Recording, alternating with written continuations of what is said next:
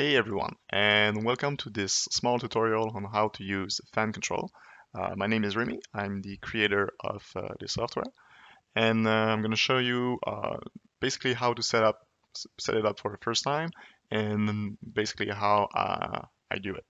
So when you first open up fan control, it might look a little bit like this.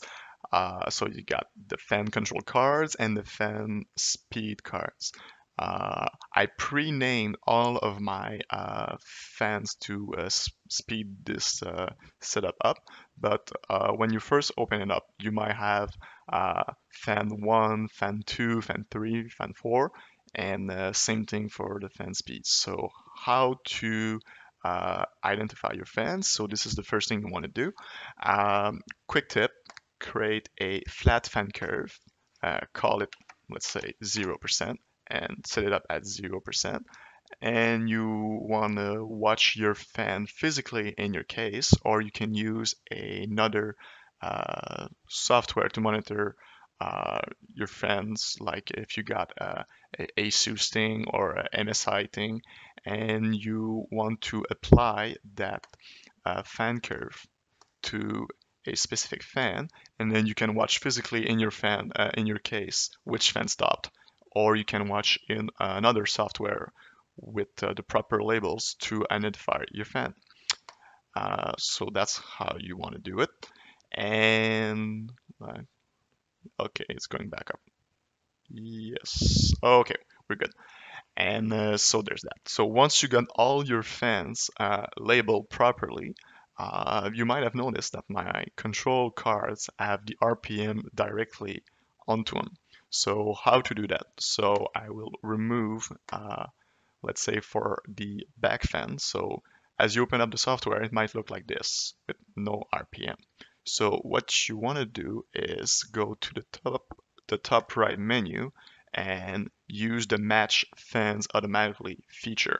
What that will do is set each fan to 60%, and then one after the other, each fan is gonna be instructed to slow down to or stop, and then the software will watch or monitor each RPM and figure out which is which. So if you set this one to stop and this one goes to 0 RPM, well, they are matched. So you can also do this manually. So you can click select matching fan, and as you can see, it becomes red, so you can cancel, or you can select in the fan speed which one matches. So right now there's only one possible fan as all the other fans are matched already.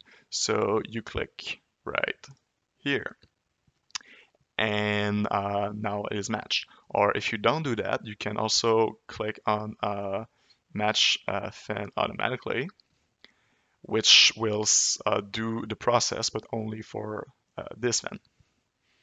So right now it's testing and it matched with the back one. So right now selected fan speed sensor is back, right?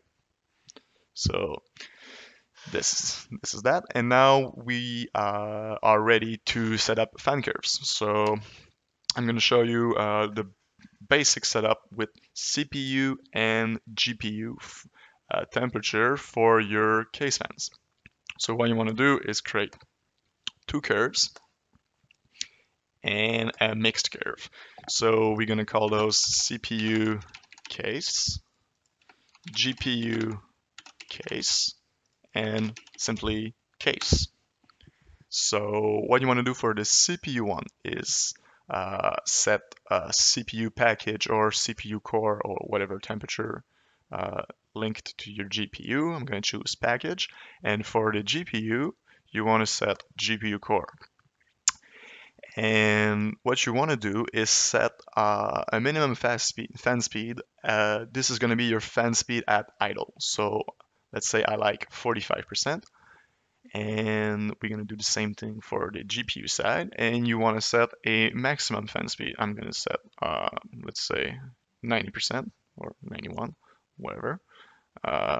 Same thing here. And you want to set your temperature range. So for CPU, I know my CPU ain't really working unless it's at 50 degrees, and the maximum temperature over which I want my fans to go full blast is, let's say, 65. We'll do 45 to 65. And I don't want my fans to really change speed unless there's a plus or minus 3 degree difference. And for case fans, I really want them to be slow to react, right? Uh, if my CPU ramps up for a second, I don't want my whole system fans to go full speed, right? So we'll apply a lag, a 5 second lag to the CPU. We're gonna do kind of the same thing for the GPU, so 5 second lag, 3 degrees plus or minus difference minimum. And this is our CPU and GPU setup for the fine curves. And now we're gonna mix those two. So I created a mix curve earlier. We called it case, and we're gonna use the CPU and GPU fan curves. So now we can take our back exhaust fan and apply the case. We can take our front middle, apply it, front bottom, apply it, and front top. So as you can see, now each of our fans is following that curve. So, and we can also apply an offset. So let's say our back fan is spinning slower than our front fans because it's not the same fan physically. So we can apply an offset of, let's say, plus 5%.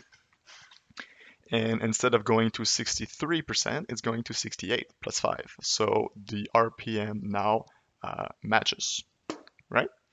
And this is pretty much it. So now we got all of our case fan following GPU temperature and CPU temperature, whichever one is the highest. So you can do the same process for your CPU fan and your GPU fan.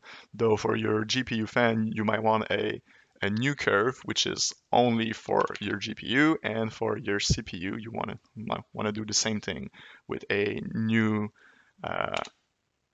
curve, but only for your CPU, right? You don't need a mixed kind of curve for those two specific controls.